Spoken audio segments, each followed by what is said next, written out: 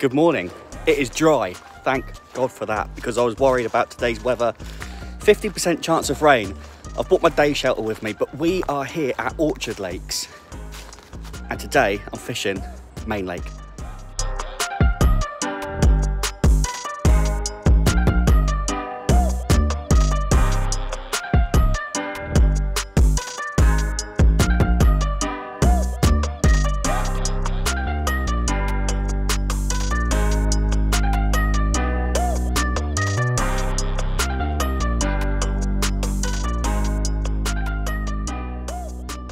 Now, Main Lake isn't the main carp water here at Orchard, but it's still a fantastic lake. It's not overly big, but I've seen some absolute lumps in here before, just walking around, and I've fished here a few times before, and I've had some nice carp out of here. But the reason why I want to fish here today is because I'm only on a day session, so it's only going to be a quick one, and I think the carp lake might be a little bit too tricky to maybe catch one or two out of. So I've come to this lake today. There are other species in here. We won't talk about Mr. Barry, but there are some really nice tench in here, so I wouldn't mind a nice tench if there's no carp feeding. But I've just walked around a lake. Not a lot of sign of fish, but I think I'm going to fish one side of the island. So here we go then, guys. I've got a little mesh bag with a bit of foam on because it's quite silty in here, and a Parker Baits fruit and nut wafter on my standard IQD rig. Let's get it out. Now, whilst I was setting up, there was a lot of fish, only smaller fish, but a lot of fish jumping, crashing, boshing, moving all over to my left-hand side as I'm looking out on the lake. So I've sent that right-hand one over to where the last one moved. I say it was only small fish, but fish are fish, and in these conditions in winter time, it's important to make sure that you just get on the fish, whether it's small, big, whatever. Catching fish is the priority. Right, so I'm finally set up. Let me go through everything with you. I've got the helicopter out, but yeah, basically here's my two rods out. On the right hand rod, as I showed you earlier, I'm fishing with a Parker Baits cork dust wafter, and then on the left hand rod I've got a pop-up. Now, any of you guys who know me or have been watching me will know that I don't favour pop-ups because of the unnatural look. I think it looks unnatural, but I'll talk about that more later on.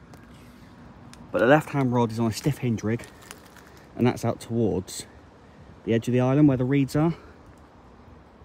See the reeds sticking out just there? I'm just in a little bit from there. And then right-hand rod is out across to where I saw one jump in. It's in line with that left-hand tree stump sticking out here, but it's not as far as that. It's about halfway from me and that. So there we go. I'm going to sit in the helicopter, make up some more PVA mesh, and yeah, try and look busy. That left-hand rod has literally been out for probably 2 minutes, and I've just had a little knock on it. There are crayfish in here, so I'm going to keep reeling in every couple of hours and just checking my bait, making sure it's still on there and that we're all good. Well, I hope it stays nice and dry. It is at the moment, touch wood, but tomorrow I'm actually filming for the Christmas special, and I've got a couple of guests hopefully joining me, so that's going to be super fun. I won't go too much into that. I really want to tell you, but I can't. But yeah, it's going to be out on Christmas Day. Christmas Day's a Sunday, so it's an upload day. Oh, I'm absolutely buzzing for it. It's not going to be a super long video. It's not going to be an in-depth video. It's going to be super simple, but it's going to include hopefully a couple of guests, and I'm hoping the weather tomorrow is going to be okay because it's looking pretty dodgy.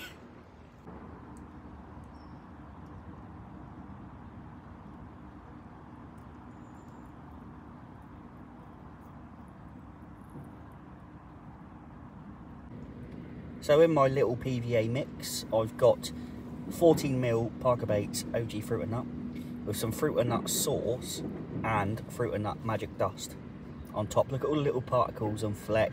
See a bit of eggshell in there. That's brilliant. Packed full of nutrients. Hopefully that will attract the fish.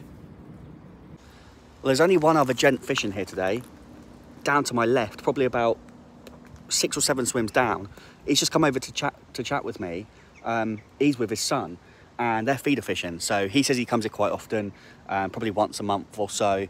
And he says he loves it, you know. He's just got back into his fishing. That's what it's all about. He's just got back into his fishing. He was on the match lake, just getting back into things. He got fed up of catching small fish. Some people do, some people don't. He did.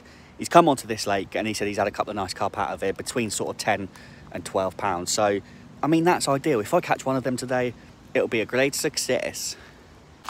I'm so sorry, I'm so sorry. I've got a little thing going on at the moment with one of my mates. I don't know what it is. Every time there's an opportunity to say great success, it's the whole Borat thing, isn't it? Has anyone seen Borat? Great success. Oh, I can't help it. I just can't help it. It's got, you know, when you like get a certain phrase or a certain thing into your vocabulary and you end up saying it. What was that? Big fish. Well, there was a big fish just moved right there. My spot is slightly to the left, not a million miles away. Get your head down, boy. Right, well, I just want to quickly say, guys, please, please, please, make sure you've updated your rod licenses, because for the first time ever, some guy's walked round and he's from the environmental agency and he's checking rod licenses. My God, did I panic, because I've always had the little slip that I've kept in my wallet, but this year I was like, no, I'll do it online, I'll get it on my phone, and I can just show it on my phone and got to carry that little card around with me. Well, he came over to me and he said, yeah, checking rod licenses. I thought, yep, no problem, I've got mine, no issues whatsoever. So he's like, yeah, can I just check it? And I'm like, yeah. So I get my phone out and I'm like, did they text it to me or did they email it to me? So I'm going through my texts, trying to find it. Can't find it. Emails, I go into my email. So I go into my email app. I'll type in rod or type in license or fishing, whatever. I'm typing in all these things and the email's not coming up. And I'm like, oh my God. And he said to me, usually they can check it. So he's got an app on his phone, so he can put in my details and it'll find up, it'll come up, and he'll be able to find where I've got a license or not. Turns out he didn't have his phone with him. So at this point, it looks like I haven't got a license and I'm panicking trying to find it, but I knew I had it. He goes, hang on. He goes, I'll just go and grab my phone out my car and come back. So he's gone to get his phone, and I've gone onto Safari on my phone and gone onto the website, Hotmail website, and put in my details on there, typed in rod, and bang, there it was. It came straight up. So I was like, phew, sigh of relief. He came back over, double checked it, everything was fine. But my God, that is the first time I've ever had anyone check my rod license in, well, ever. And I'm 30, so that's pretty nuts. But this is a big reminder to anybody, please update, check your rod licenses, know where they are, so that if those guys come around and ask you, they're nice guys, they're polite guys, they're just doing their job, but if they come around and ask you, make sure you know how to access it and where it is, so you don't look like a muppet like I did on the bank. So before I get any further into this video and forget, I am giving away a free flat spot. If anybody wants to enter their chance to win a free flat spot, it's the original one, not the fruit and nut one that's just been released or being released. Yeah, it's like a proper like monster crabby smell. But yeah, it's basically hemp oil on steroids. Honestly, it's an incredible product. You can add it to your spod mixes, add it to your PVA bags or your mesh bags, or put it on your hook bait, or you know, you can do anything with it really. But it's a super cool product, super good, and it does what it says on the tub.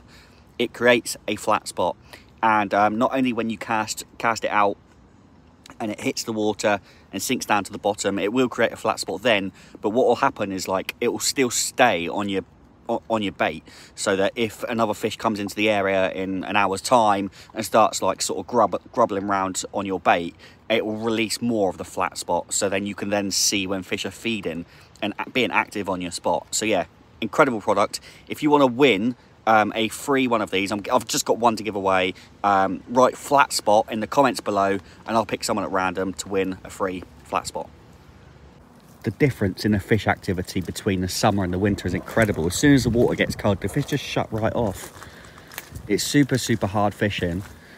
Yeah, there's just not a lot to say really. I mean, I'm struggling a bit, to be honest with you, and it's as the hours are ticking away, there's more and more chance that I'm staring a blank in the face. Okay, so I was just going to touch on my opinion on pop-ups. Now, I'm not saying that my opinion's right, I'm not saying it's factual, I'm not saying it's correct. Obviously, still fresh to the game. I'm still fresh to carp fishing and new to it all to a degree. I've never caught a fish on a pop-up. Now, I haven't extensively used pop-ups. In fact, I usually quite avoid pop-ups because in my eyes, the way I see it is it looks so unnatural, the way it's presented in the water. So, I mean, I know fish, well, we're told fish aren't as intelligent as humans, and that's pretty much, again, I'm not saying it's factual, but I think we pretty much all know that. Humans are incredibly intelligent. But if you went to McDonald's and there was a free burger that hadn't been touched, it was brand new, just been cooked, and you could see it was fresh, and they put it down on the counter, and all of a sudden it's just started levitating and floating in the air, would you eat it? Because, I don't know, it would seem odd, wouldn't it? And that's the way I feel about fish. You know, you can put a bed of bait down, and if you fish a pop-up over it, the bait just stands out. It doesn't look natural. It's just, why is it set up? Now, for me, if I'm a fish, I look at that bait and I go, that looks a bit odd, I don't trust that, and shy away from it. Having said that, I've seen so much underwater footage of fish being inquisitive because it's floating up, or because it's a high vis, or because it's different. The fish are more intrigued by it, and they want to use their mouth to feel out what it is, or just sort of, they show an interest in it because it's different. So there's arguments for and there's arguments against. Now, I know obviously big fish have been caught on pop-ups. I know they're a thing. Companies sell them, people use them because they're good and they do work. But just because I've never caught one on one, and for me it looks unnatural, it puts me off them. But I'm not going to stop using them, because I'm going to keep using pop-ups. I'm using a pop-up today. I'm hoping that I can catch a nice fish on a pop-up and it completely changed my mind. I've got a video coming out soon as well. It's going to be another head-to-head, and it's going to be a bright yellow pop-up versus a bright orange pop-up, which is going to be interesting because I'm going to fish a whole session on pop-ups, and we're going to see which one is more favourable. But yeah, anyway, that's all to come. That's just a little thing for me on pop-ups. I'm not saying they're a bad product. I'm not saying that they don't work, because I know they do, and I know they're good, and I know people use them. But in my eyes, I just think it looks so unnatural. I would much rather use a natural bait to entice the fish. Having said that, I always dislike the idea of using fake corn. Well, it turns out I've caught a lot of nice carp this year on fake corn. So, you know, I stand corrected. And yeah, I'm going to keep using pop-ups, and hopefully I'm going to be able to start nailing some decent carp on some pop-ups. Well, I just had my first run on the pop-up rig. But yeah, no fish. It just went, I don't know, it went like it was on, and then by the time I got to the rod and picked it up, it was off. So I don't know if it was a liner, or I don't know if a fish just caught the line as it was swimming and just come off, or I guess it must have, because if it was hooked it wouldn't have come off that easily. But looking at the pop-up, it looks like crayfish have been at it, or small fish have been at it, because look, you can see it's been chewed away. See it? Just been little something spinning on the side of that, just chewing that away. I'm going to get another one on, get it back out there, and then honestly I've only got a few hours left, because like I said, it was going to be a short day session today, and there's not been a lot to report. That run is the only run I've had all day. So let's hope it happens again, and let's hope we can actually hook up. Well, I'm cold and I've caught no fish. To be honest with you, I could have brought the 10-foot rods today. 12-foot rods are a bit big for this lake. But yeah, I want to get back on Jimmy's lake, actually, the main specimen carp lake down here, because we came here in the summer, me, Jordan and Liam, we fished that, and we didn't have the best time fishing there, but it's got some beautiful fish in there, and I've seen some really nice fish come out. I want to give it another go, so that will definitely be on the cards as it warms up next year. But I might, my next few videos, I might start doing some different type of fishing, like rather than chuck the rods out and sit here all day, like waiting for a bite. I don't know, I might start doing some waggler fishing, because the fishing is quite hard at the minute, and I just think fishing the waggler, it's a lot more, I don't know. I want to start trying to catch some different species of fish. Perch, mainly. I think perch would be quite good. And I can do some drop shotting for perch, can't I, and stuff like that. So, yeah, I've got some different ideas, different things I want to do. And I might, in the next few videos, approach my fishing a little bit differently, rather than just sort of sitting behind two rods, waiting for one of them to go. I know people are saying, like, oh, you have to be active and you need to find a fish. But, I mean, what can you do? You can move around the lake, you can keep your eyes peeled on where the fish are showing, you can cast to different areas.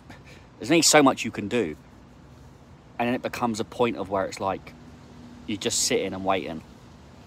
Yeah,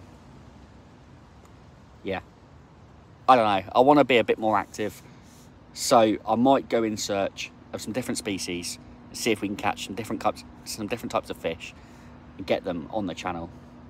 You know, and as I've always said, for me, the main thing when I come fishing, I know it's to get away and stuff like that, but I want to just catch fish. I'm not interested in catching the biggest fish in the lake. In certain situations I am, but I just want to catch fish. If I go and catch a 2 or 3 pound carp right now, I'd be happy with that, because I know how easy it is to blank when conditions are like this.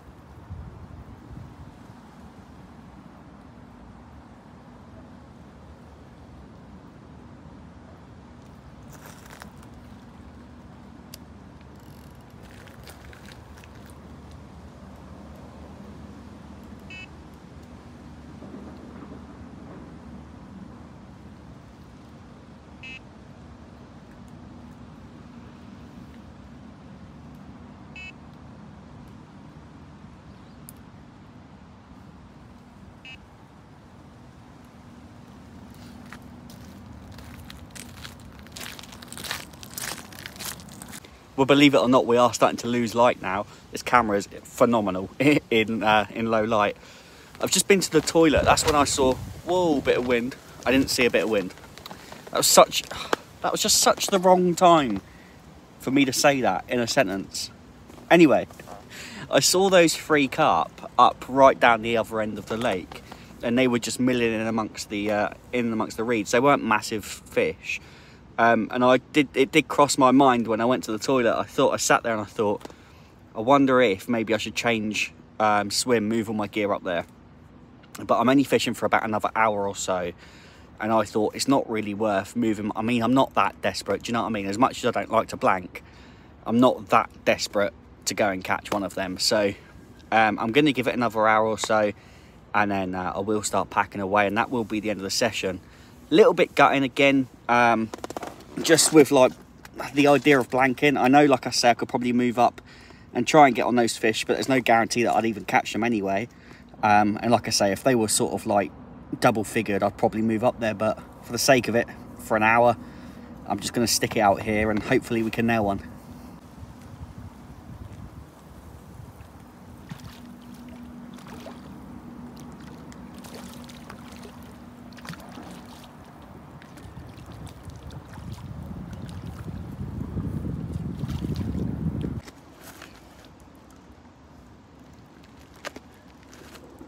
There you go.